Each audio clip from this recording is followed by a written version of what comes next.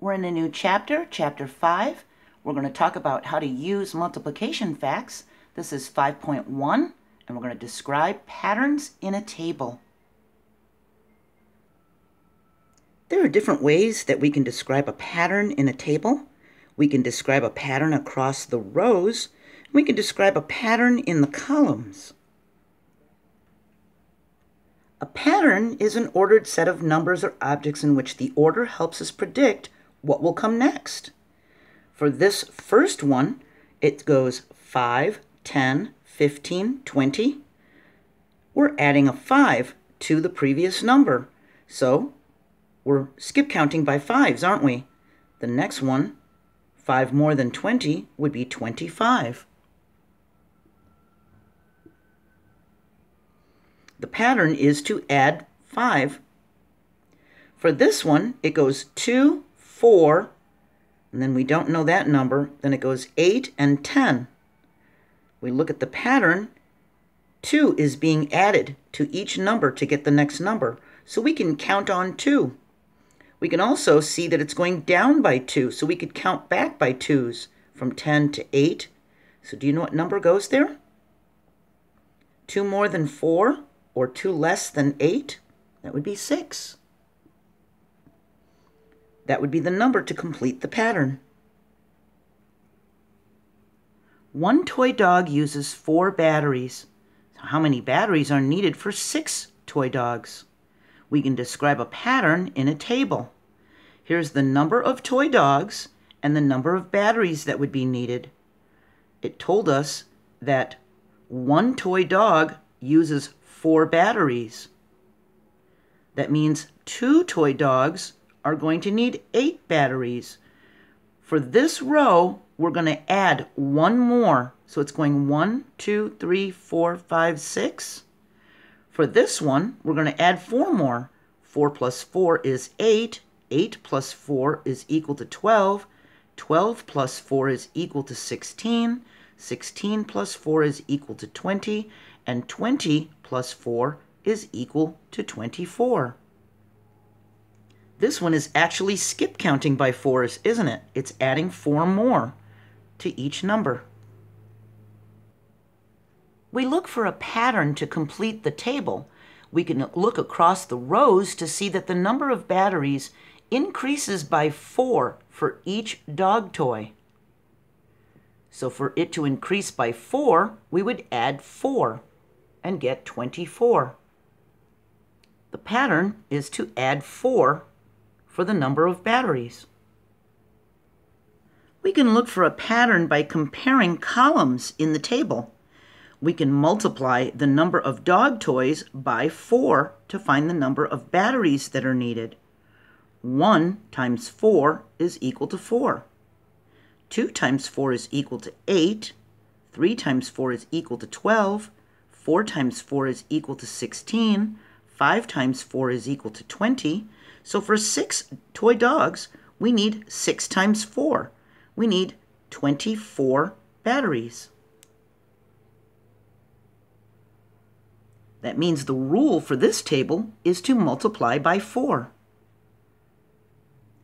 For each row, we add to find the next number. We added 1. For each column, we multiply the top number by 4 to find the bottom number. We multiplied the 2 times 4 to get the 8, the 3 times 4 to get the 12, and so on. So the rows we added going across, and for the columns, we multiplied by the top number and by our rule, times 4. If we need 3 packs of batteries and there are 8 batteries in each pack, how many batteries do we need? We use addition to add 8 batteries for each pack, and we use multiplication to multiply the number of packs of batteries by the number of batteries in each pack, the 8. And knowing the number of batteries in one pack helps us finish the table. If we know one pack has 8 batteries, we can do 2 times 8 to get 16 batteries, and 3 times 8 to get 24 batteries. So we're going to need 24 batteries. We can describe the pattern in a table, then complete the table. This table is showing the number of pints, and this is the number of cups. So if we have 1 pint, we have 2 cups. Can you see the pattern? If we have 2 pints, we have 4 cups.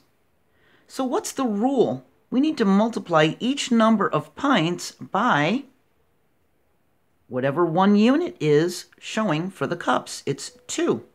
So our rule is to multiply each number of pints by 2. So if we have 3 pints, we need to multiply that by 2, and 3 times 2 is equal to 6. So 3 pints will be equal to 6 cups. For 4 pints, we need to multiply it by 2. 4 times 2 is 8. So 4 pints will be 8 cups. Knowing what 1 unit is equal to will help us finish the table. For this table, it says number of gallons and number of quarts. 1 gallon is 4 quarts. So what would 2 gallons be? What's our rule? This unit of 1 gallon being 4 quarts tells us our rule. We need to multiply each number of gallons by 4. So for 2 gallons, we need to multiply that by 4. 2 times 4 is equal to 8. So 2 gallons will be 8 quarts. 3 gallons multiplied by our rule 4, 3 times 4 is 12, so 3 gallons would be 12 quarts. And 4 gallons, we multiply it by 4, 4 times 4 is 16, that would be 16 quarts. In 6th grade, we'll learn that the rule for each table is the function.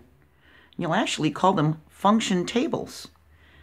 A function is like a job. So the function of a coffee maker is to make coffee. The function of a toaster is to make toast.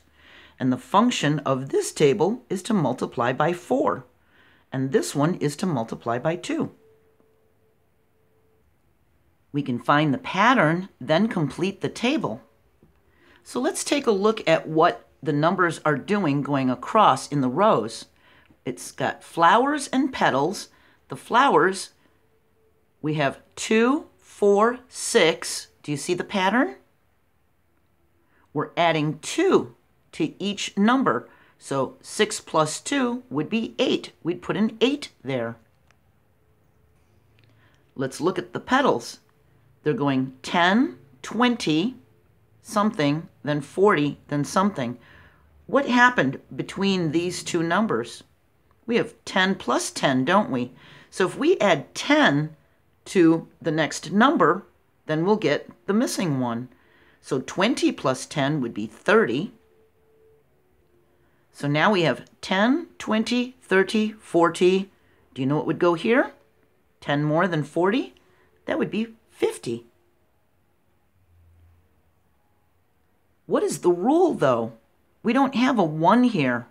We have a 2 and a 10.